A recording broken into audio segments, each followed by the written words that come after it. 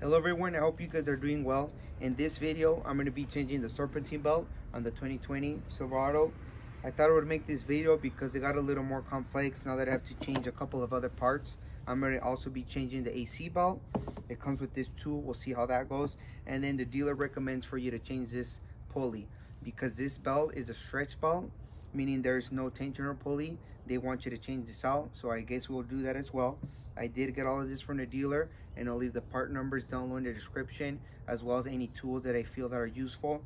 This ended up costing $246 with 67 cents, and we'll see how hard or how easy this job is, and let's get to it.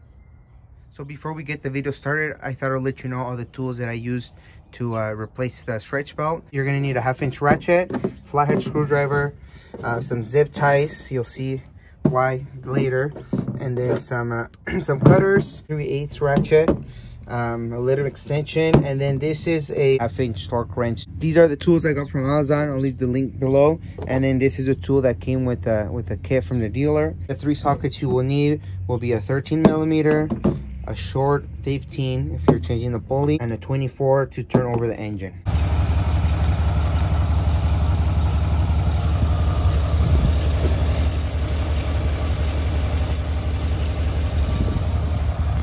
So as you guys can hear, that's why I'm replacing the Serpentine belt. It's squealing, it gets awfully annoying, and there's actually a little tear.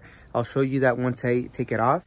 So just a little tip, before you guys want to change the Serpentine belt, you guys want to make sure that it is the actual belt and not a pulley that is worn out. So what you guys can do is spray a little water on the belt, turn the truck on, turn the vehicle on, and if it stops to squeal, then it's the belt. If it doesn't, then it's probably a worn out pulley. So as you guys can hear right there, it's squealing. I'm gonna spray a little water and see if it stops the squealing. Preferably on the side where the pulley is, not where the alternator is. So we're spraying the belt, you see, it's completely gone. There's no more squeal, and in a little bit it'll start squealing again. So yeah, it's the belt definitely, and might as well change that little pulley right there. And there it came back. That's how you check, all right? So the first thing we're gonna do is just take this snorkel off by loosening this up here, and then taking this clip out. You gotta love these clips, huh? So push that back a little, then press down on the black one, and there you go. Get this out of the way before we can do that. And then we're gonna disconnect this line over here. Push the gray clip in and then pull. Okay. Next thing is we want to unscrew this from the throttle body right here.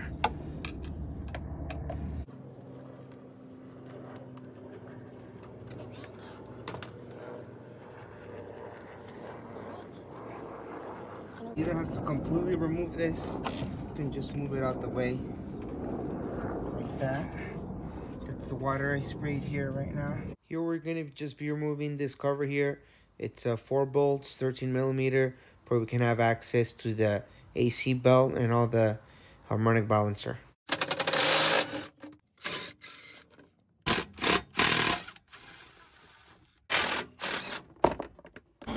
Alright, now we have access right here to this. We're gonna remove the Serpentine belt now.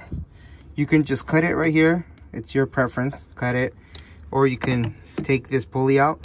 I'm changing this pulley out anyway, so I'm just gonna take it off this way. As you can see, look right here. This is where it was already getting torn. So I'm just gonna, this is a 15mm right here.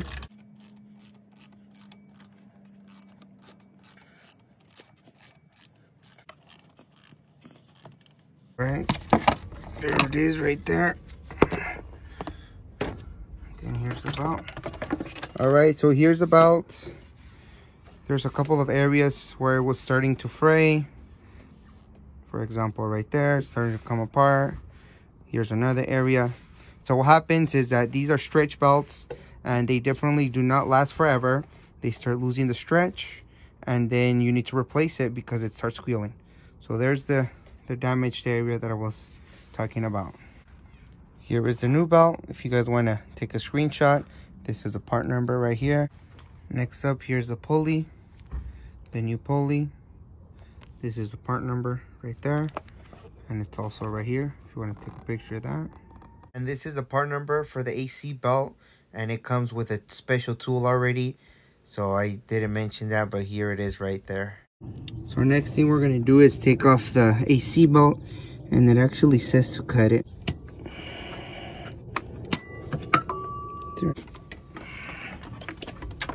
This one's not that bad, but it's still a little crunchy, and it looks like it wouldn't have lasted much anyways. If you can see there, it's already starting to fray and come apart. This is the instructions that came in the box. If you could read Espanol or Francés, and I guess people that read English can't change it because they don't put it. And here's the back.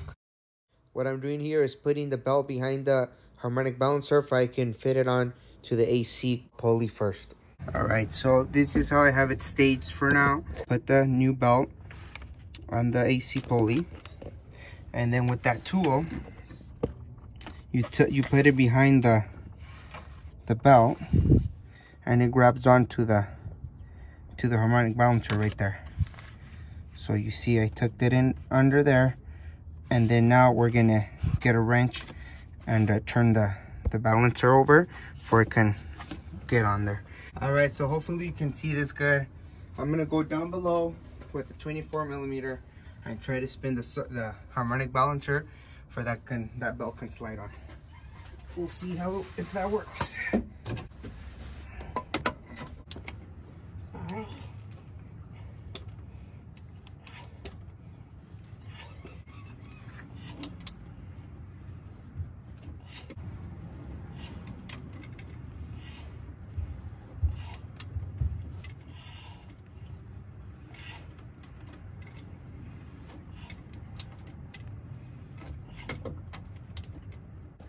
Looks good on that side, but over here it's getting crinkled up pretty badly. So let's see if you can see that. Yeah, we don't want that. Let's go back a little. All right, so as you saw, I just kept spinning the bottom harmonic balancer until the belt went on. And if it's going on a little sideways, then reverse, go back, go like this, and then go front again, and then it goes on. Once it spins, it was turning, and at the same time it was going on the belt, and then at the end when it hits the bottom, it just falls out because the belt goes all the way on there. Okay, then you want to make sure you give it a couple extra spins to make sure that it's seated nice the whole way on both sides of the pulleys, and there it is on right there with that tool, as you can see. Now we're gonna put this pulley back in here.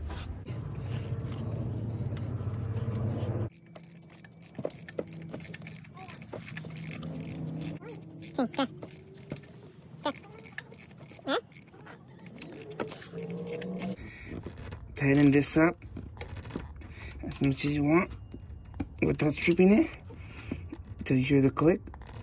Click. There it is. Nice and tight. Click. Spinning nice. Yes. Very nice.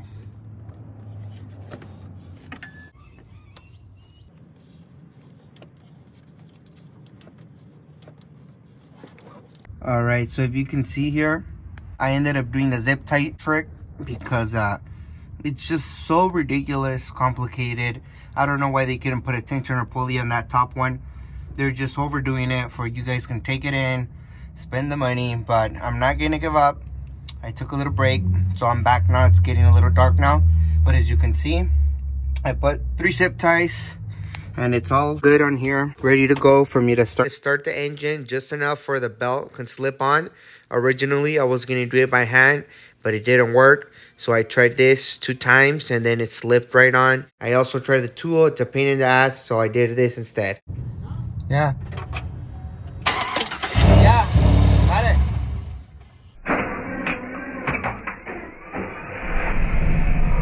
To have my dad help me. That's how stupid the design is. Piece of junk. Un saludo para el ingeniero, para el mamá del ingeniero.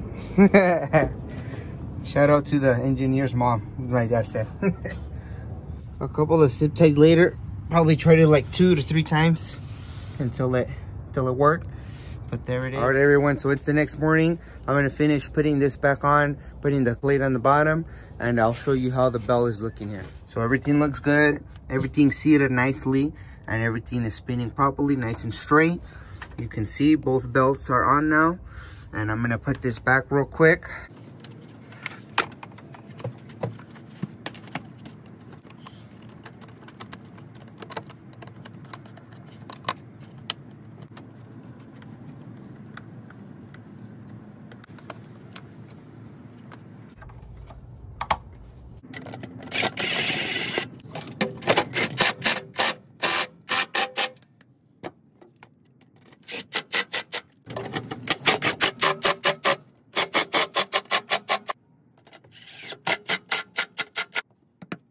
That ain't going anywhere.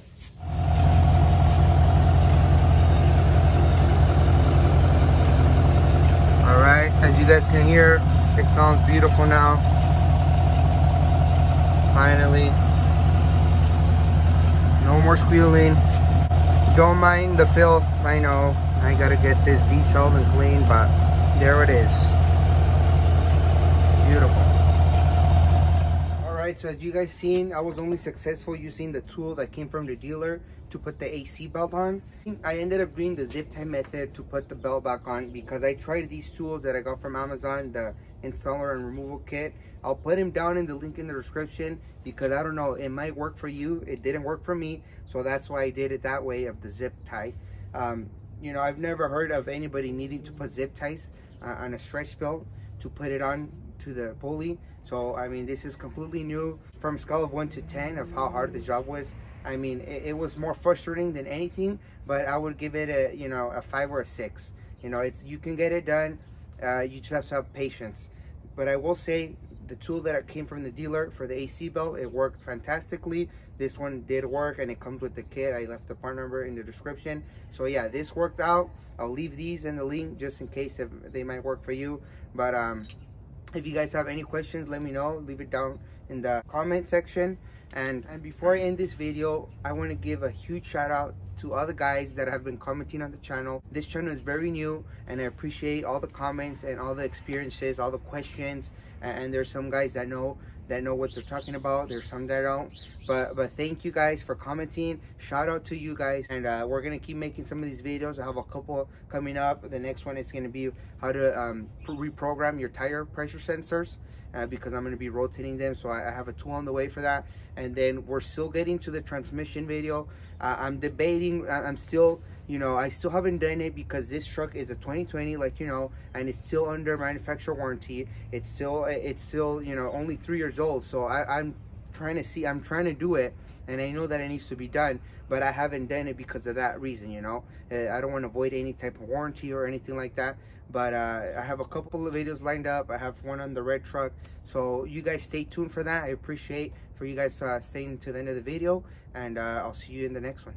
Also, I would let you guys know the check engine did come on because the reason that everything was disconnected, the snorkel, the sensor, the evap line, it was all disconnected. And when I put on the belt and I turned it on with everything disconnected, it probably threw this code up. But just drive it around for a couple of miles, let it think for itself again, and we should be good. It should turn off right now in a little bit, so don't worry about it. Here it is. I drove like about, what, 30 miles, turn it on and off a couple of times, drive it around. The check engine light went off just how I had said. Everything's perfect. There it is. Because this serpentine belt is just, gotta love the airplane. Awfully annoying, and there's actually a little tear. I got all this from the dealer.